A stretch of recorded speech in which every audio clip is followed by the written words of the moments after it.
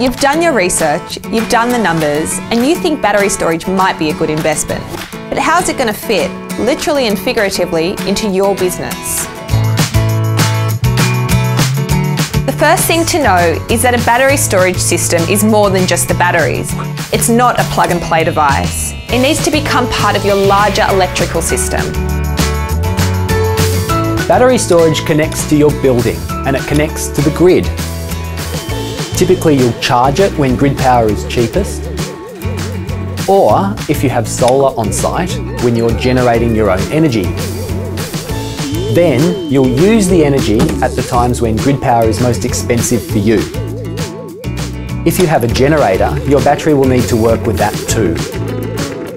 And it's important to have smart controls and monitoring for your battery system. All of these connections are going to influence the design of your battery storage system. Your usage and priorities also play a part.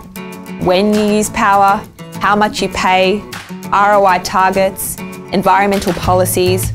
All these factors need to be considered and your system customised to get the functionality or savings you want. No system is likely to do that straight out of the box.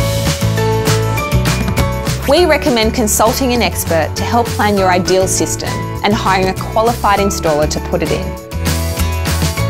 Once you have it installed, a small solution will probably look like this, and a big solution might look like this. But remember, before you go installing battery storage, look at your energy use holistically. Could you improve your energy efficiency before investing in battery storage?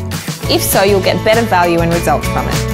For help exploring your options or connecting with experts, check out the tools and guides available on our website today.